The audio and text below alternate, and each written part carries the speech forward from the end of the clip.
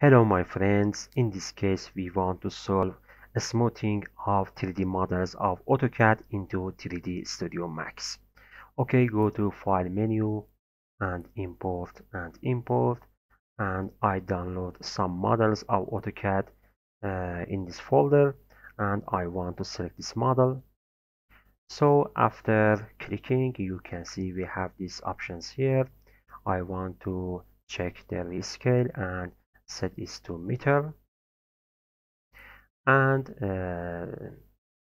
turn on these options for welding of our vertices in this threshold. Okay, click OK and you can see we have this warning, so I want to click yes, and after importing my model I select it, and with the move button I want to set its position into 0, 0 and 0 and select this model and delete them because I don't need to this model. Okay, you can see we have this model here. I select it and go to perspective viewport. In first step I want to solve the black color of this truck.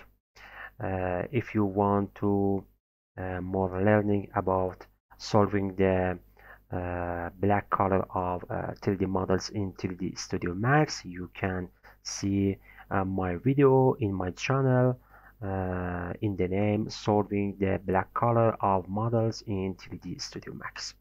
Okay, go to utility panel and in this panel select more and select UVW remove, and I want to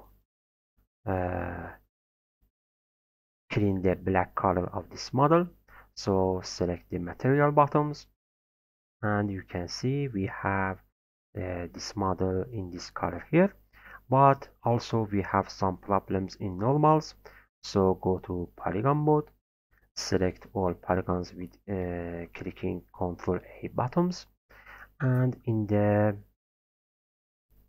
surface property I select a unify to unify my normals, so turn off the polygon mode and you can see we solve this color. And if you want to solve these parts of objects here, you can manually do it.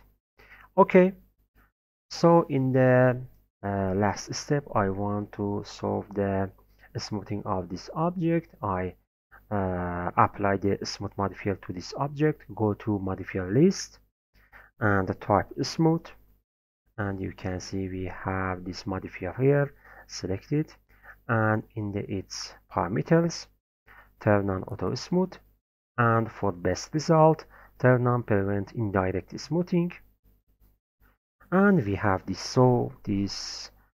smooth result here.